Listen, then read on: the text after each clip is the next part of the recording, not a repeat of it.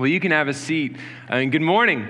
My name is Jacob Smith, and I am our college pastor here at our Anderson campus. And man, it's always an honor. It's always a joy, a privilege for me to be here with you guys. If you're new this summer, let me welcome you. Hopefully you've already received a few welcomes already, but man, we are so glad you are here. We're so glad that you're joining us kind of in this different sort of season, this summer season where a lot of students are gone, where restaurants are open, streets are empty, right? And when a lot of different people come up on this stage, that's another part of the summer is that a lot of different wonderfully gifted communicators and teachers will be kind of coming through our different auditoriums across our different campuses, but all of us are united, maybe not in who we are, but we're united in the theme, the topics that we're preaching through. We're essentially looking at the lives of biblical figures and the legacies that they leave behind. Men and women who for better or worse, maybe followed the Lord or didn't. Who lived lives that maybe we want to emulate or lives we want to desperately avoid. And for this morning, as we kind of set these things up, as we kind of move into this series, as we look at the life of a man named Abimelech, what I need us to recognize at the very beginning is that we all are people who will seek to establish our own kingdoms on this earth. Every single one of us on some level are seeking to establish kind of our own little kingdom. Some of us are more obvious than others, right? That should be our national motto. If you're in the bathroom, just get out, right?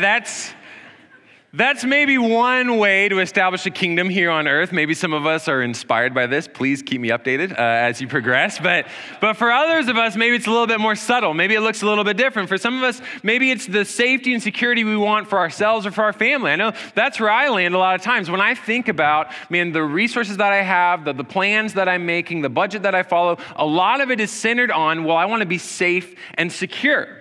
Right, I want to have stability in my life. I want to provide this not just for myself, but sacrificially for my wife, for my children. A lot of us, that's what we're looking for. We're looking for maybe that salary, that number on the pay stub. We're looking for those grades if we're still in academia, if we're maybe needing to buy those certain things, right? We want certain particular stuff. We want a particular type of child. We want a certain particular type of family, a particular lifestyle. We have these ideas and these expectations and these goals that we set for ourselves. And in doing so, what we're doing is we're creating this little kingdom.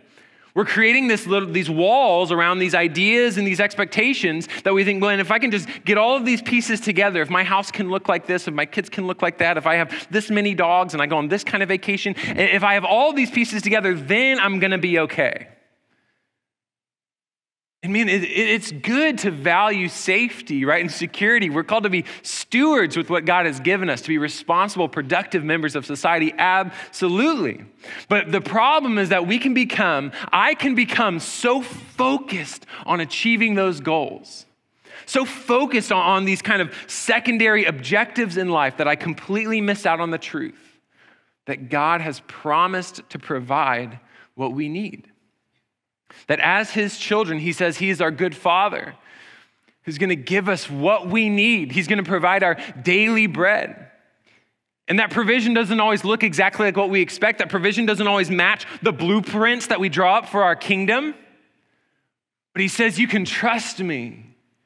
You can trust that I'm good. And yet we find ourselves dedicating our lives to chasing after personal satisfaction and chasing after these little kingdoms when God has given us a better purpose. When he's calling us not to pursue our own desires, not to pursue our own plans and expectations, not to build our own kingdoms, but instead to pursue his kingdom first and his righteousness. And as we walk in that life, as we pursue his path, he says, man, that's where the ultimate satisfaction and joy is found, greater than any other plan you could create for yourself. See, this morning we're looking at the life of a man named Abimelech to better understand the foolishness of dedicating ourselves to building our own safe and secure little kingdoms in this world, rather than trusting God's provision and his purpose for our lives.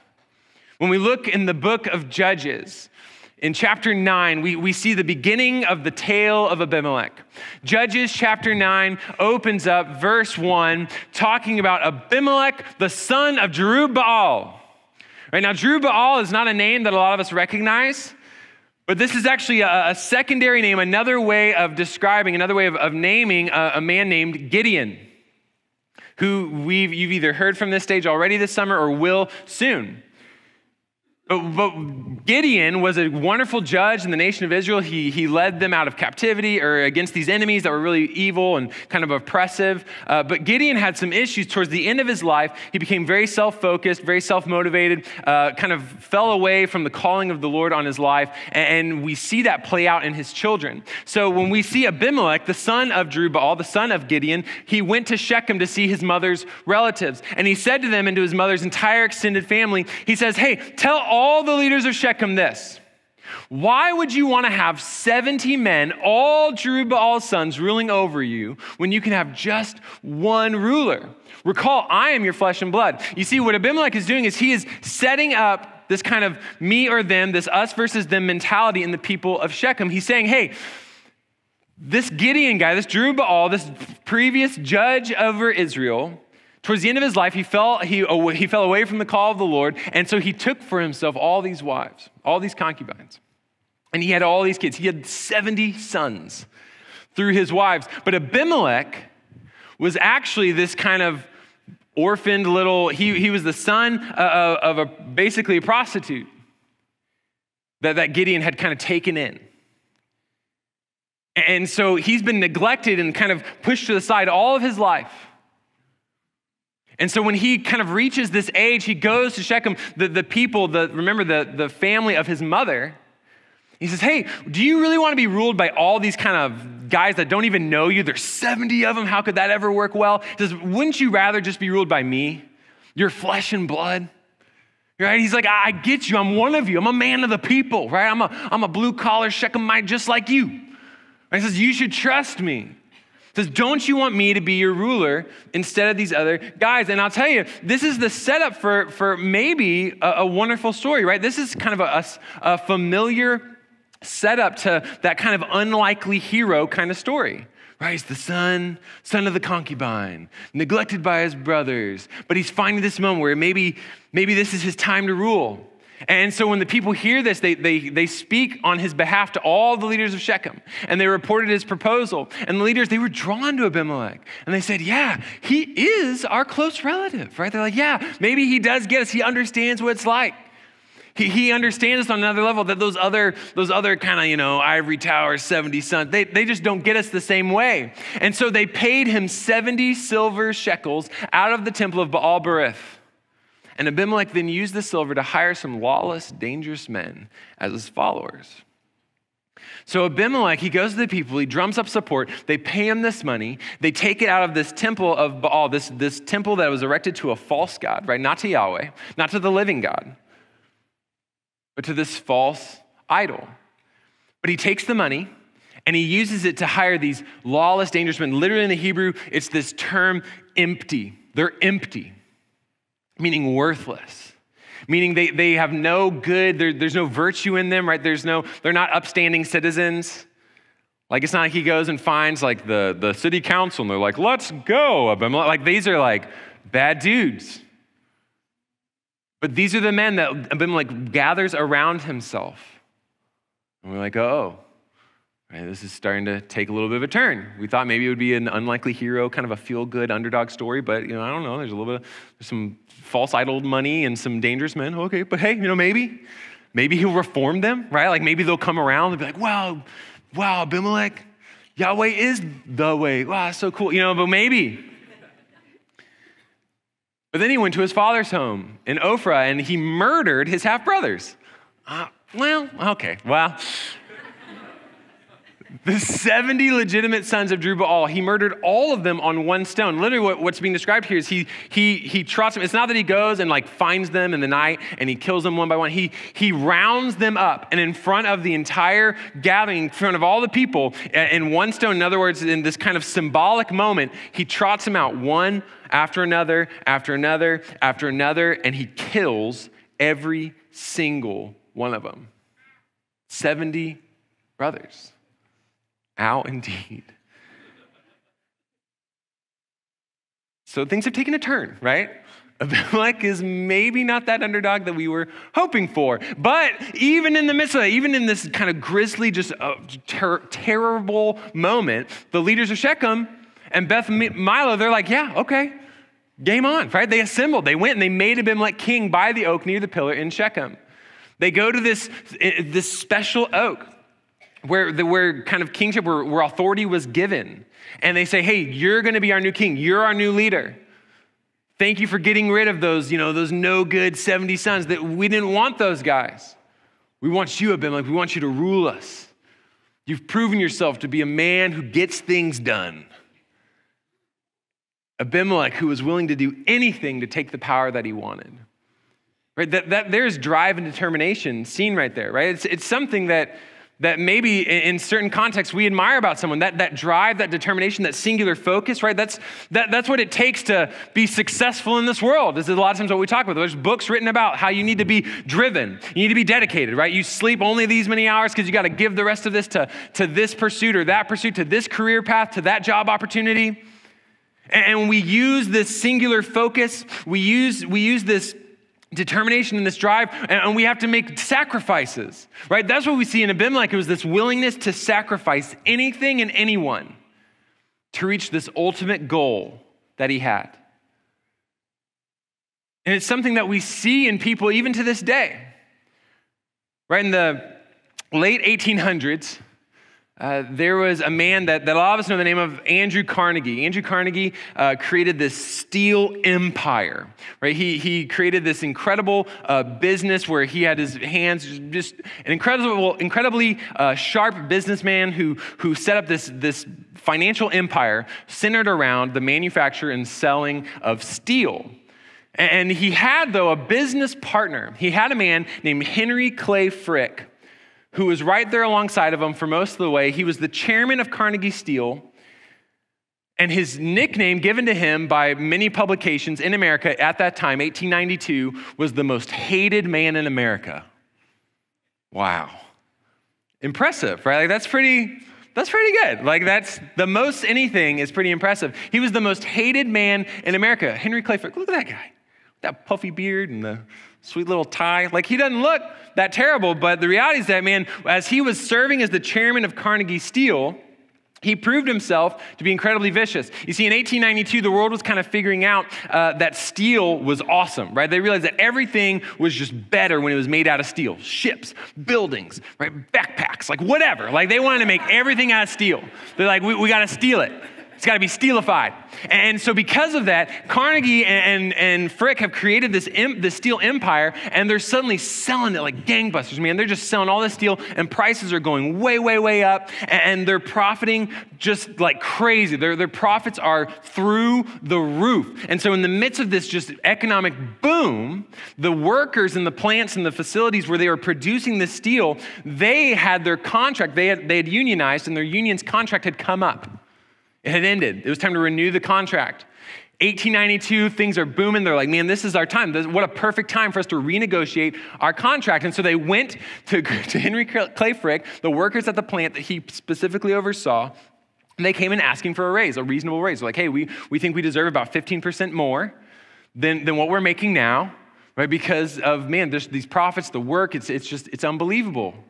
So Henry Clay Frick looks across the desk at the union leaders, and he counteroffers 22% pay cut, which they're like, well, no, that doesn't make any sense. And so they reject the deal, at which point Henry Clay Frick says, okay, then you're not welcome here anymore. And so his counter offer was he locked out all of the workers.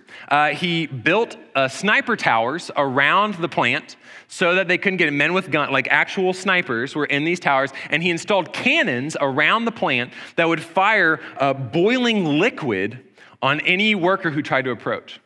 Right? So he's turned straight up into like a Marvel villain. Like he is full on superhero, like supervillain. And as he's hiring these kind of scabs, he's hiring in these temporary workers, the regular workers are very upset. Like they're on strike. They're like, this, you can't do this. Somehow they get their own cannon. I don't know. Cannons were just all over I guess it was all the steel, but they showed up and they had this huge standoff and it wasn't being resolved. It went on for weeks. People were dying in the midst of this incredible standoff until one guy, a few weeks into it, said, you know what? The real problem here is Frick, right? It's that Henry Clay Frick guy. And so what he did is he snuck into the plant and he made his way into Henry Clay Frick's office and he found him sitting at his desk. He burst in the office, Henry Clay Frick, he's sitting at his desk. The man pulls out a gun and he shoots him twice in the neck. Okay? 2 bullets in his neck. At which point, Henry Clay Frick, no joke, stands up, went across the room, wrestled the man to the ground, and sat on him until the police showed up. With 2 bullets in his neck, right? And maybe they got slowed down a little bit by the beard, but like not that much, right? Like not enough that you would think he'd be okay. But just leaning into a supervillain, he tackles the guy down, takes him down. He's back to work within a week. Within a week, he's back at work. And by back to work, what I mean is he shows up day one, he fires 2,500 workers, and he gives everyone else that's still around a 50% pay cut. Henry Clay Frick, most hated man in America. Now we're like, okay, yeah, no, I get that. Yeah, that lines up.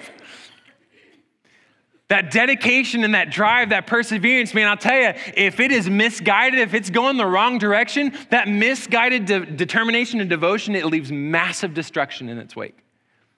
Massive destruction. In our lives, what are we willing to sacrifice for those personal goals? What are we willing to sacrifice for that paycheck? Or for that organization we want to lead, for that promotion we want to obtain? What are we willing to sacrifice for that image we want to present to the world around us? That lifestyle we want to maintain? What are we willing to sacrifice for that relationship that we want to make work? What do we want to sacrifice for that status we want to have and carry with us everywhere we go? What are the things and who are the people that get cut along the way? For the sake of that singular, focused goal. Do you see people as an obstacle between you and the place you want to be? Or do you see the people around you as an opportunity to demonstrate the love of God, the grace of God, the mercy that God has shown us? You know, our country has been talking a lot lately about immigrant families. And there's a lot of nuance to that I recognize. But I would challenge us, man, regardless of our political alignments, regardless of our political feelings, when we see someone in desperate need, where's our heart? Where's our heart? When we see someone in just a horrific spot, do we see them as just another obstacle to our end goal of that security or that stability or those resources that we want used in a certain way? Or do we see these people as an opportunity to share the love and the grace, the mercy of God?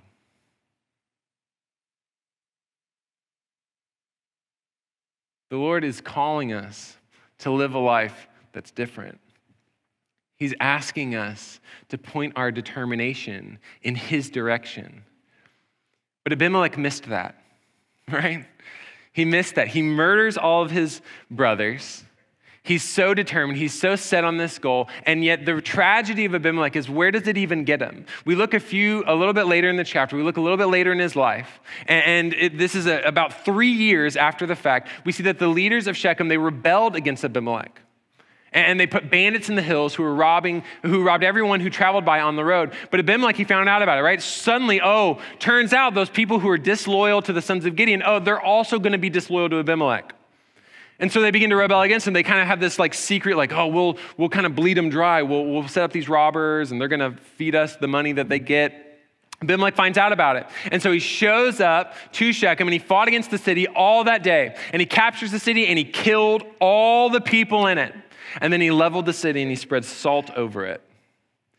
In other words, when Abimelech sees these men, these women, when he sees these people rebel against him, right, proving their disloyalty, that was just inherent to who they were, he murders everyone and he burns everything. He salts the earth in the symbolic gesture of saying nothing is going to grow here ever again, right? This is generally not what you look for in a leader, right? That's generally not what you want in the person who's leading you, who's in charge of you.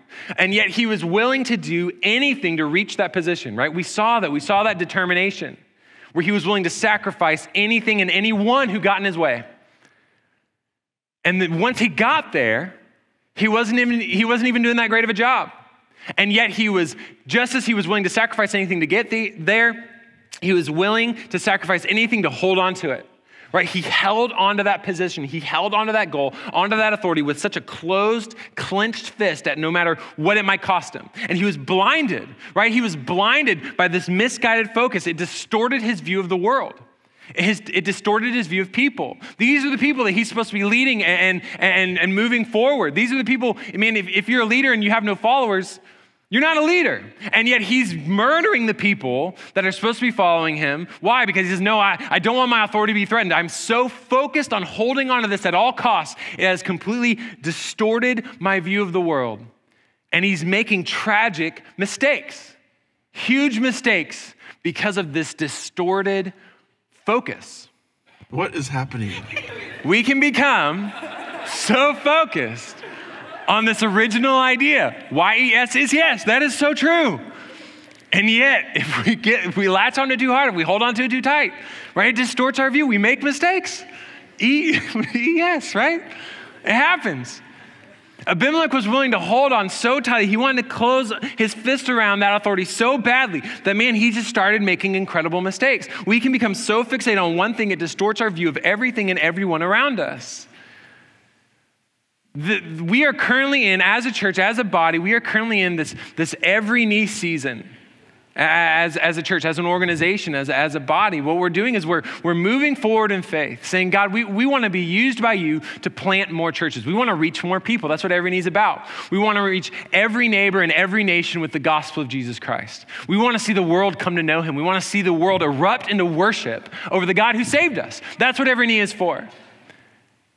And I'll tell you, as we were leading up to this season, as we were reaching this point as a church, my wife and I were having conversations about, what does that mean for us? Like, what are we going to give? How can we surrender ourselves? How do we surrender our financial abilities, our holdings? How do we give of ourselves and our time and these different resources? And so we talked as a couple and we prayed about it, and we reached these points where we're like, hey, we're going to give this amount. We're going to set this aside.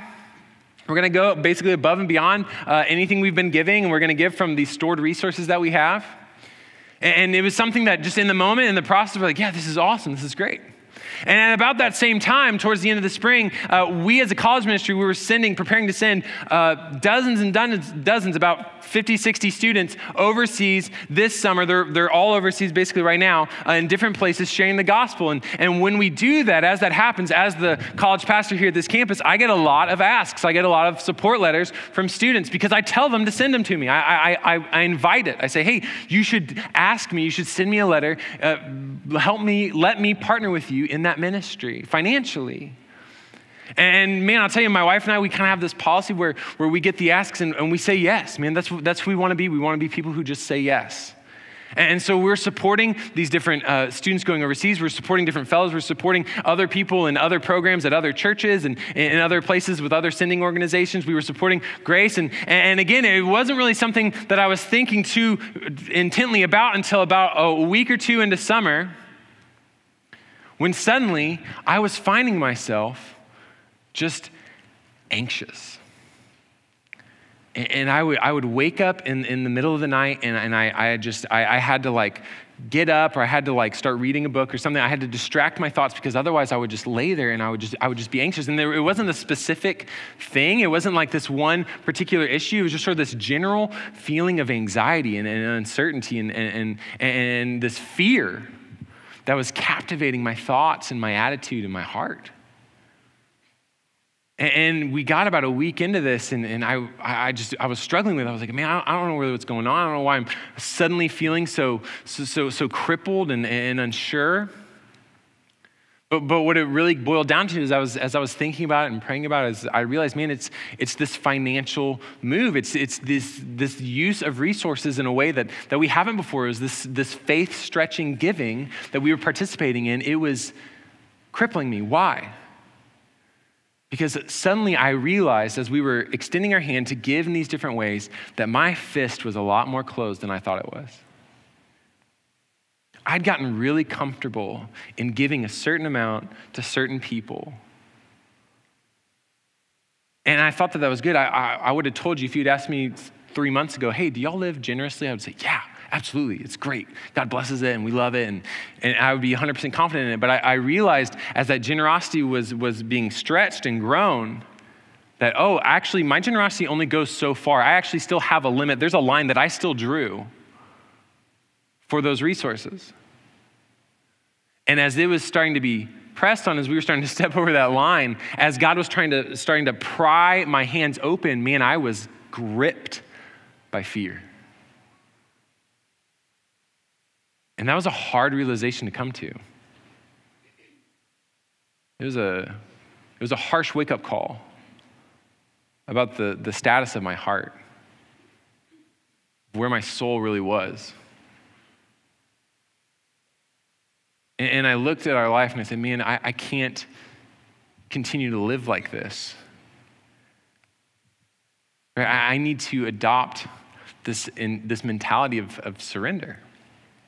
I need to trust that God's going to be good, that he's going to provide. I need to trust that God's gonna give us what we need. And within the boundaries of being wise and responsible, absolutely. We didn't just sell all of our possessions and just give it away and say, please feed our children. Like we wanted to still be responsible stewards with a budget and we live responsibly. But man, there was this moment where I realized, man, I have to be willing to surrender my ideas, my preconceived notions and expectations about what stability and safety look like for me. I have to be willing to hold that in an open hand, to hold it up to the Lord. And for a lot of us, man, maybe we don't even realize what we're holding in a closed fist until it starts to slip away. And that's when we clamp down. That's when it's suddenly brought to our attention. For some of us, we know exactly what it is. And we've been wrestling with it all week. But I would challenge all of us to take a moment of self-reflection today, this evening, and ask ourselves, man, what is it that I'm holding on to above all else? Right? Is it an ability that I have or a resource I've amassed for myself? Is it a relationship that I'm maintaining? Is it a plan for my future? Is it something, right? What is something that you just can't possibly imagine losing? What could you just not possibly imagine going into tomorrow without having? Because the reality is that, man, these things are just that. They're things. And they're temporary. They're finite. They're fleeting. That's what we see in the life of Abimelech. It's that all that determination, all that drive, to all the sacrifices he made to get to that point, all the sacrifices he made to hold on to it at all costs. He obliterates the city of Shechem. He salts the earth, and he moved on to Thebes, another city where there were people that were rebelling against him, that were pushing back on his rule. And so when he approached the entrance of the tower, this kind of central stronghold in Thebes, he was going to set it on fire, right? He's like, fire worked really well in Shechem. He's like, I'm the fire guy now. This is just what I do. And as he got close to the tower, a woman threw an upper millstone down on his head and shattered his skull. Not a good thing, right? Like bullets in a neck. This is generally something that takes you out.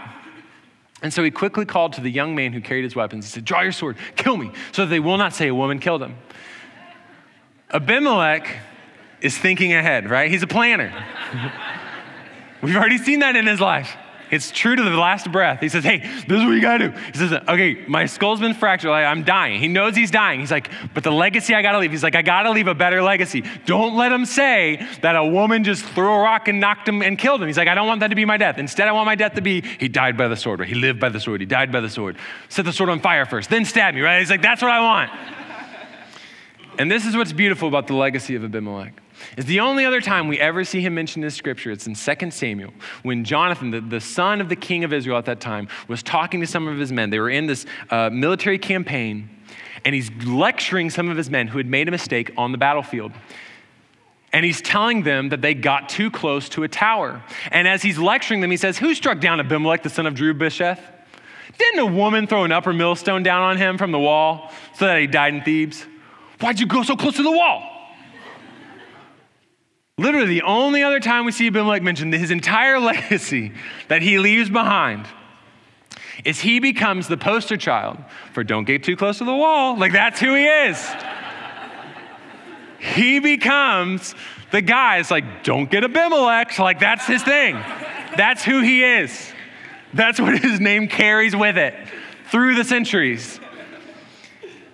That's the legacy they left behind. All that drive, all that determination, all that work, all that sacrifice, all those things, all that safety, all that security, all that kingdom that he amassed for himself, all of these things that he had gathered, those comforts and that power, that authority, that's what was left. That's what his name carried forward. A foolish mistake he made at the very end of his life where he died a disgraceful death. That's what he left behind.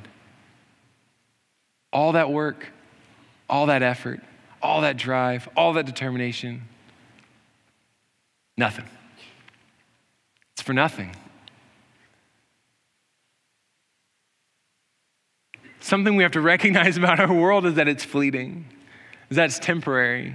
And some of us are more aware of that than others, right? We've seen this in maybe the jobs that we've had that have suddenly gone away. We've seen this in the relationships that we were counting on that suddenly evaporated. The person left, or there was sickness or whatever. Man, suddenly that organization we were putting our time and energy into, it disbanded. That team that we put all of our hope in, it was gone. It fractured. Someone betrayed us. Someone failed us. We find ourselves recognizing that, man, this world, it simply doesn't last. Just yesterday, I helped bury my final grandparent, my mom's mom, last grandparent I had, passed away. We buried her yesterday. And I'll tell you, there's moments like that when you're standing at a graveside, looking at this casket, about to get lowered down, that you just think, man, this world just doesn't last. It's not worth my life's dedication. It's not worth my life's work to try to establish some kingdom, some comfort, some security here on this earth. A life dedicated to pursuing our own kingdoms, it's wasted potential. Which is why it's so beautiful that as believers, God's created a better way. That he's provided a higher purpose. That he says, you can seek after my kingdom first. He sent his son, Jesus Christ, to live that life we couldn't live, to die that death that we deserved, so that we could enter into this new life, a new existence, a world beyond this world, an existence beyond this broken, messed up, faulty, temporary thing we call earth. God says, I have something better for you. If you've placed your faith in Jesus Christ for the forgiveness of your sins, we can trust that God's our Father, that he's going to provide us the needs that we have. And in light of that, because we no longer have to dedicate our full attention to that pursuit, we can pursue the things that are worth pursuing. We can pursue the kingdom that he wants to build, the mission that he wants us to fulfill. Jesus looked at his disciples in Matthew 6. He told you, man, you don't need to worry saying, what will we eat or what will we drink or what will we wear? For the unconverted pursue these things. And your heavenly Father, he knows that you need them. But above all these other things, above all these other desires, above all these other pursuits, you should pursue his kingdom. You should pursue his righteousness. And all these other things, they'll be given to you. They'll be counted to you as well. He says, you have been freed up you don't have to have the same worries that you used to have. You don't have to have the same concerns that you used to have. He says, suddenly you can live a life that's different. You can live a life that's distinct, where people look at you and they see a joy and they see a peace and they see a satisfaction that's created in your life through the work of the Holy Spirit, because you have dedicated yourself to living in His will, in His plan, in His pursuit. Suddenly we can have lives that by their very nature are witnesses to the world around us, where they see something different in the way we spend our time, in the way we spend our money, in the way we spend our resources, in the way that we live with our family, in the way that we interact with them. Suddenly our lives can be a testament to the God who saved us, to the God who will provide for us, to the God who's given us these incredible promises, to the God who says, I don't want you to waste your life gathering satisfaction for yourself that's just gonna go away, that you can't even take with you. He says, pursue my kingdom, fulfill my purpose, to teach others what you've been taught, to baptize them in the name of the Father and the Son and the Holy Spirit, to take the name of Jesus Christ, that name above all names, that name that holds all power and all authority, that name that eventually is gonna bring every knee to the ground, is gonna bring every tongue to confess that He's Lord. He says, that's your purpose, that's your life. That's the kingdom that you need to pursue. So man, for us, for me, I see this play out on a daily basis. I see the need for myself to begin every single day in that attitude and that posture of surrender. I learned this just a few weeks ago about my finances. I have to go to the Lord every single day, and I have to say, God, I'm going to trust you with what I need. God, I want to hand over the safety and the security of my family. I want to hand over my future plans. I want to hand over the relationships that I maintain, the community that I'm building, the fulfillment that I desire in the depths of my soul. Every single day. That's why Jesus tells us we got to pray for our daily bread, that daily provision. We say, God, I want to surrender myself to you today, every day. And then alongside of that posture, that attitude of surrender, I see this play out in the way that we participate with the Lord's provision. You see, what's beautiful is that God doesn't just provide miraculously. He does provide miraculously all the time. But it's not the only way He works. It's not the only way He provides. A lot of times He provides through His people. He provides through the body of Christ, to support the family whose house burns down, to plant the churches where there are no church, to be the love and the grace and the peace, to present the gospel to the ears that have never heard it. God works through His people, and so I ask the Lord, God, show me opportunities where I can participate to extend your grace. Open my eyes to see the people who are not obstacles to my goal of personal satisfaction, of personal security and stability. God, open my eyes to see the people who are opportunities to share your love, to preach your gospel. And I would encourage you to join me in that, to daily go before the Lord and surrender, opening our hands, to daily go before the Lord with that determination on the right track, saying, God, point me in the direction you want me to run, and give me the strength to go for it. So if you would join me in prayer as we ask God to guide our thoughts in those directions right now. Lord, we thank you that you have given us, Lord, this high calling. Lord, this better purpose. Lord, we confess that we get distracted, that we dedicate our hearts and our minds to other tasks, to other pursuits. Lord, to things that don't necessarily carry the weight that your work does, that don't carry the eternal impact that, Lord, that you're offering us to have. So if you would, take a moment now and ask the Lord to send His Spirit, ask the Lord to convict you of where you're focused on pursuing your kingdom above His own.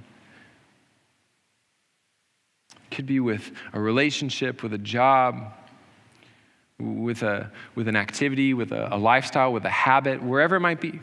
But ask the Lord, say, God, convict me, bring to my mind, where am I just running full towards this personal kingdom that I never stopped and even offered up to you, that I never asked you about. Ask Lord to convict you of where are you pursuing your own kingdom over his. And then pray and ask that he would give you a heart of surrender, to hold that in open hand, to maybe have a tough conversation with a spouse, a community member, someone who can maybe help shed some light and some truth on whether or not you're running the right direction. Ask Lord to just bring that to your mind right now.